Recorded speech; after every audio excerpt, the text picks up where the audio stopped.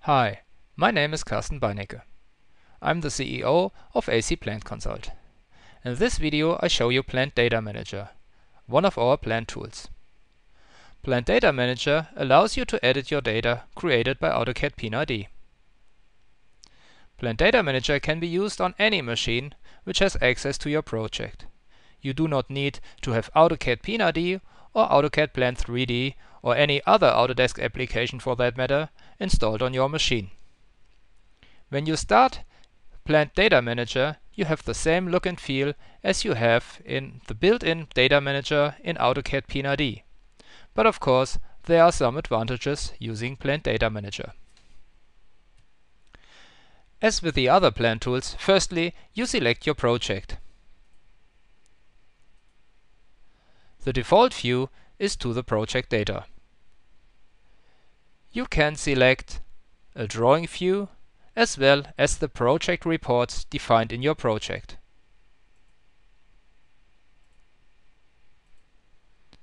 This includes your own user-defined views as well. When you select drawing data, you can choose multiple drawings too, with the result of seeing all the data of the selected drawings. The classes again are the same as in AutoCAD P&ID.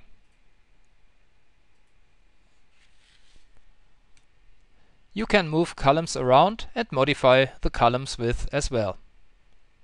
Just click on the column and move it, and just stretch the columns as you would like to see them.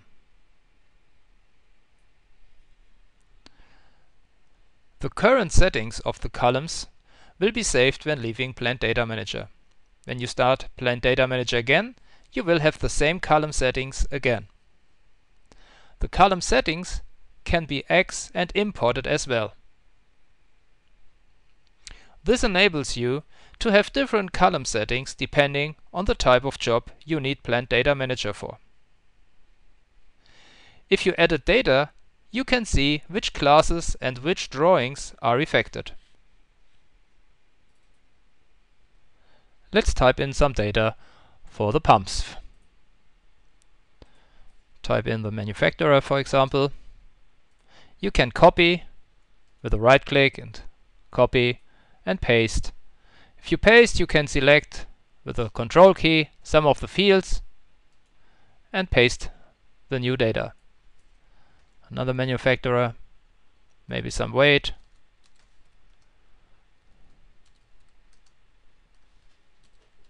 and so on. Again, you see the classes and the drawings which are affected. Maybe also some instrumentation bubbles.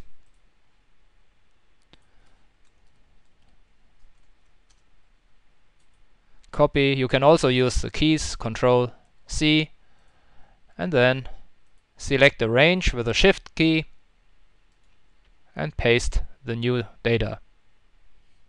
You can sort and filter as in AutoCAD P&ID's Data Manager.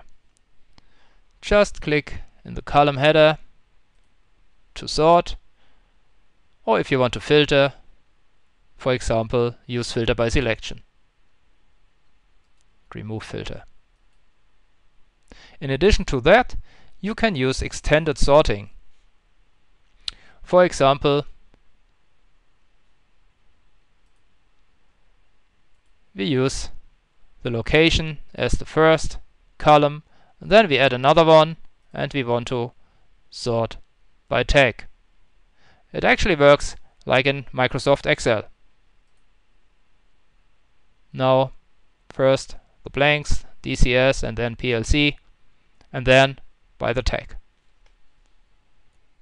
Very useful is find and replace, which works as in Microsoft WinWord. For example, KSB replaced by APV. Replace all, for example, and it will be replaced 4 times. Going back to the pumps, it changed everywhere. In addition to editing data in the grid, you can edit your data in a properties box as well. No matter where you edit your data, Grid and Properties box will be updated parallel.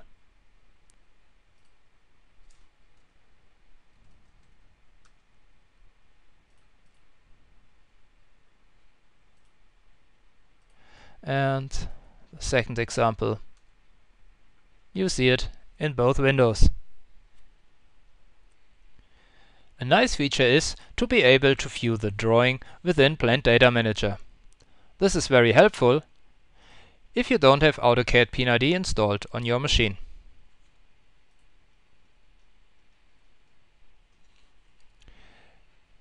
When you leave PlantDataManager, the data you changed will be saved in a so-called transfer file. When you start PlantDataManager again, the changes will be loaded automatically. The CAD person is now responsible to review your changes and accept or reject them. To do that, you just need to click on Import Data and you see all the changes. Again, you see which drawings are affected. A very big difference is the fact that you see all the affected classes at once.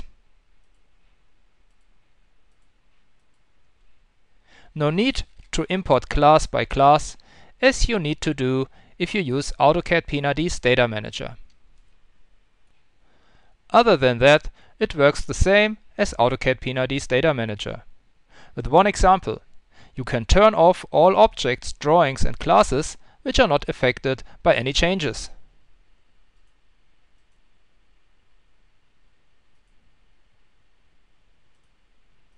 Now you see only the affected classes, drawings and objects. You can click on an object and it will, if necessary, open the drawing and zoom onto the object.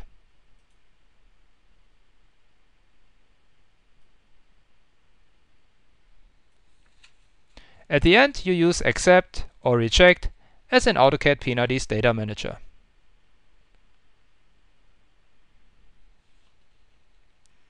The last feature I want to show is the log file. The log file resides under your project. Path and file name can be configured. If we open the log file with Excel, you see all the changes we accepted. Every change will be added to the file, so you get a complete history of the data modifications.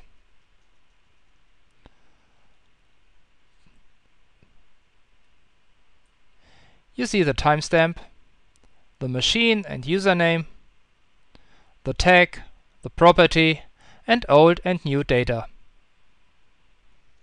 Thanks for listening, and take a look at our other videos too.